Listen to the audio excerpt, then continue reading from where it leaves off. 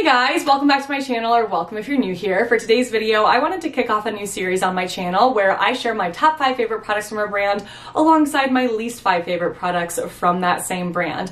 And how I'm thinking about this is that the 5 favorite products that I choose are not only going to be products that I personally really enjoy, but that also just have something special about them. Maybe the formula is elevated and really amazing. Maybe there's a set of ingredients in them that is great that you can't necessarily find easily elsewhere. Maybe the type of product that it is kind of difficult to find and unique. Something about each of these products is going to be really, really special and amazing, and that is why they have made the top 5. The bottom 5, that's more just going to be my opinion, things that I'm not super impressed with, that I could definitely do without, that I think I have found better options for. And I thought, what better brand to kick off this series with than Cerave? I definitely would like to expand this series into hair care, maybe makeup, whatever you guys would like to see, so not just thinking for skincare, but Cerave is really the brand that kind of kick-started my channel for me.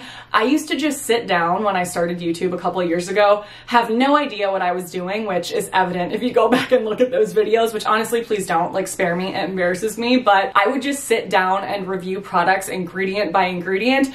And most of the products that I reviewed were Cerave products. So I thought we could bring it back, talk about the best of Cerave and the worst of Cerave. And if you guys enjoy this, of course, we'll expand to other brands as well. But before we jump into all of that, please don't forget to give this video a thumbs up, subscribe to my channel if you haven't already, click on that notification bell, and drop a comment below letting me know your #1 favorite and #1 least favorite product from Cerave. Thank you so much for doing all of those things. It really helps to support me with YouTube algorithms, so I appreciate you so, so much. And if you need anything from me at all, it's always listed in my description box below, including Lightroom preset filters for editing your Instagram photos, my SPF merch, discount codes, timestamps, and links to all of the products that I will be talking about, along with links to my favorite skincare and hair care products of all time. All right, let's jump into it. Okay, to keep this interesting, let's bounce back and forth between my favorites and least favorites. So we'll kind of go one for one. For all of my favorite products, we'll talk through ingredients that really stand out to me, formula, how I like to use that product. For least favorites, I'll just kind of highlight what it is about that product that I don't love. But for the sake of not repeating myself over and over and over, I will just say that Cerave is known for having this set of ingredients, if you will, kind of like their standard superstar ingredients that they have in all of their products, and they're 3 essential ceramides, hyaluronic acid, and cholesterol. These are ingredients that are going to help to replenish, renew, and hydrate the skin. They're amazing ingredients, but I don't need to repeat that for every single product because they're in all of them. So instead, I'll just highlight if there are any other ingredients that I am really impressed by that will benefit the skin. Okay, the first product that I have here is actually one of Cerave's latest launches. It is their Acne Control Gel, and there's a couple reasons why I really enjoy this, but the #1 reason is just because of the ingredients in this product and the fact that they're really difficult to find at the drugstore. So this has 2% salicylic acid plus 2 different forms of alpha hydroxy acids, which are glycolic and lactic acid. Those are the most potent or effective AHAs out there. So this product, having all 3 of those ingredients, is so impressive to me. I can't think of another product that you could just easily pick up at Target or Walmart or CVS, like true drugstore, that has those acids in it. I can't think of one. And aside from that just being a difficult combination of ingredients to find, I love it because one of the most raved about products with salicylic acid in it is the Paula's Choice BHA Liquid Exfoliant, and that has the same exact amount of salicylic acid as this. So I just love seeing something like this at the drugstore.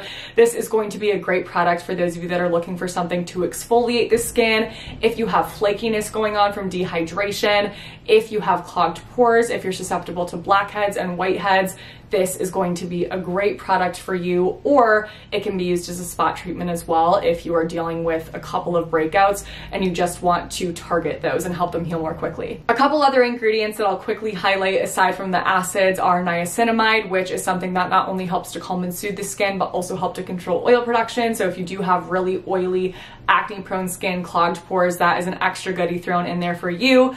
Plus, this has phytosphangacine, which is an antibacterial ingredient, making it even better for acne-prone skin because, of course, one of the reasons why we get a breakout is due to acne bacteria. So all around, this has a great set of ingredients, but the second reason why I love this so much is because of the formula. It's just definitely something that is unique for an exfoliant. I feel like a lot of exfoliants have that very watery toner formula. There's nothing wrong with that, but I just like the fact that this is different and it's a gel. So it's very, very lightweight. It feels really nice and refreshing and hydrating on the skin. It's not sticky, it's not greasy, it dries down immediately, it doesn't look shiny or anything like that.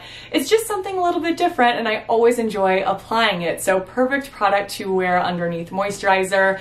And as far as use goes for this, again, you can either use this all over the face for all over exfoliation or as a spot treatment. Right now in my skincare routine, I'm not using this all over my face. I'm using something else in my morning skincare routine that is not supposed to be mixed with strong acids, so that's why I'm not doing that then. And then at night I use tretinoin, so certainly not going to use this at the same time. But what I have been doing with this is using it as a spot treatment. I actually had a really big breakout last week, and I used this for just a few days in a row, and I felt like it healed so much more quickly than it normally does. So I would definitely recommend it for either of those purposes. Great product, easily within the top 5. Okay, let's jump over to a product that unfortunately has made its way into my bottom 5, and that is the AM Facial Moisturizing Lotion with Sunscreen. So this is a moisturizer that has broad spectrum SPF 30, and I just don't like this, never really have, don't think I ever will unless they reformulate it. It has great ingredients. I love the fact that it has SPF 30. I just don't like the formula at all. This is one of those products that I gave several chances because I wanted it to work so badly. At first, when you pump it out of this bottle, it seems like it's gonna be really nice, at least it did for me, but as you blend it into the skin, it just feels kind of gross. It's a little bit greasy. It definitely feels a little bit sticky. The blend kind of sucks, for lack of a better word. It just doesn't blend and absorb into the skin nicely and seamlessly. Like, the word that comes to mind for some reason is chunky, which is disgusting. It's not chunky, but like, it just doesn't work for me. So I'm really curious to know if any of you guys really love this. If you do, continue to use it, of course. I'm happy it works for you, but when I think about other sunscreens that I have and the formulas that I love, this is so nothing like any of those. So for that reason, bottom 5. Okay, look at this. Little, like, chunks of product bunch up when you're blending it out. So maybe chunky isn't that crazy of a word for this. See? The second product in my top 5 will not come as a surprise to anyone that watches a lot of my videos because I have raved about this product so many times. It is their healing ointment that says it will protect and soothe dry, cracked, and chafed skin. If you're not familiar with this product, it's the same type of vibe as something like Aquaphor. I say that because I feel like almost everybody is familiar with what Aquaphor is, but this is better in my humble opinion. So it does have occlusive ingredients in it, just like Aquaphor, things like petrolatum, mineral oil, paraffin, dimethicone. All of those ingredients are occlusive ingredients that are going to kind of act as a protective seal on the skin to really lock in moisture. And that is beneficial if you have skin barrier damage, flakiness, because that's going to help to seal in that moisture so that your skin is able to heal as effectively as possible. But it doesn't just have that going on, which is like what Aquaphor is. It also has Cerave's goodies in there, so the hyaluronic acid, ceramides, cholesterol, to help the skin actually renew and heal more quickly. Plus it has panthenol, which is a great skin protectant and calming and soothing ingredient, and vitamin E to condition the skin. So that's why I think this is better than Aquaphor. I also do prefer this formula as well. It's definitely an ointment. She's ointmenty. But I really enjoy the way that it feels. It's very soft, and every time I put it on I get excited because I know that magic is about to happen. So like I said, you can definitely use this on the skin, anywhere on your face for barrier repair. I used to do that all the time last year, and it definitely helped to heal my skin more quickly. How I have been using this now, because I haven't been having, knock on wood, that wasn't even wood, but thankfully this year I have not been having the same issues with skin barrier damage. So how I have been using this is as my nighttime eye cream. I want something thick and occlusive around my eyes to seal in that moisture and help to prevent the acceleration of fine lines. Obviously the skin around our eyes is thinner, it's very delicate, and it makes us very susceptible to fine lines in that area more so than other areas on the face. So to help with that, aside from a retinol eye cream, I seal everything in with this bad boy right here. Plus, I also really enjoy using this on the lips. It's great for that too. So another multi-use product here, skin healing eye cream, lip conditioning. It is absolutely amazing and I could not live without this. I could not. Next, another product that I do not love is their eye repair cream. This one's tricky because once it's rubbed into the skin, I don't have an issue with it. I actually think it feels nice. It's not the thickest eye cream that I own. I do prefer something thicker around the eyes, but for a daytime eye cream, I actually think that it works out. My problem with this is just when you first squeeze it out of the tube, the formula reminds me of cottage cheese a little bit. Oh, that sounds so gross. It almost looks like it curdles or something. Do you guys see what I'm saying? I don't know. There's just something about that visually that I can't get behind. It just has freaked me out ever since I thought of that. So for that reason, I don't use this anymore.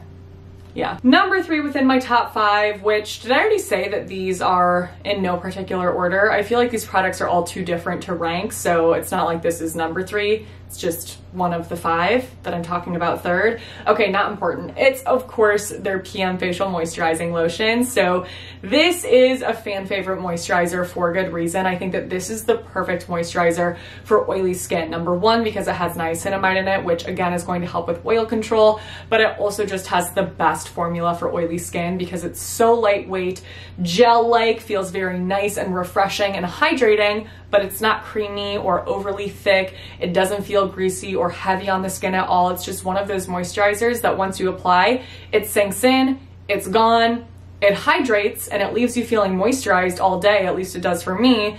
But that's it. It's not going to make your skin look super, super shiny or dewy or glowy. None of those things that thicker moisturizing creams can sometimes do that I know those with oily skin want nothing to do with. I have to confess that I am not using this as much as I used to. I religiously used this for over a year.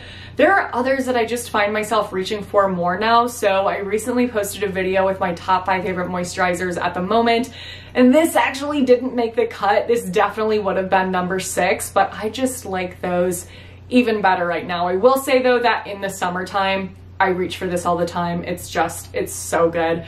And drugstore, of course, what can't you love? Next up for least favorite products is their Hydrating Hyaluronic Acid Serum. There's a couple reasons why I don't personally love this one. The first being that they don't disclose the amount of hyaluronic acid in this, which makes me think it's not very much. And that's not to say that more is always better with ingredients like this. That's definitely not true.